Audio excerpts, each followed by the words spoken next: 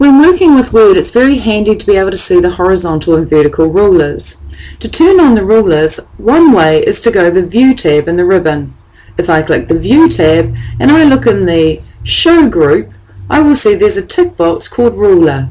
If I tick this box, suddenly I can see the horizontal and the vertical rulers on my screen.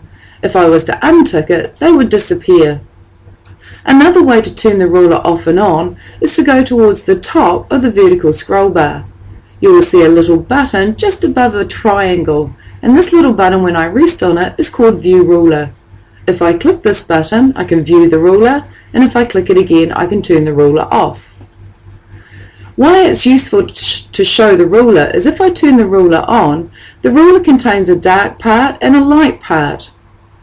If I was to double click the dark part of the ruler, I can go into Page Setup, and Page Setup tells me my top margin is currently 2.54 centimeters, and so is my bottom margin, left margin and right margin.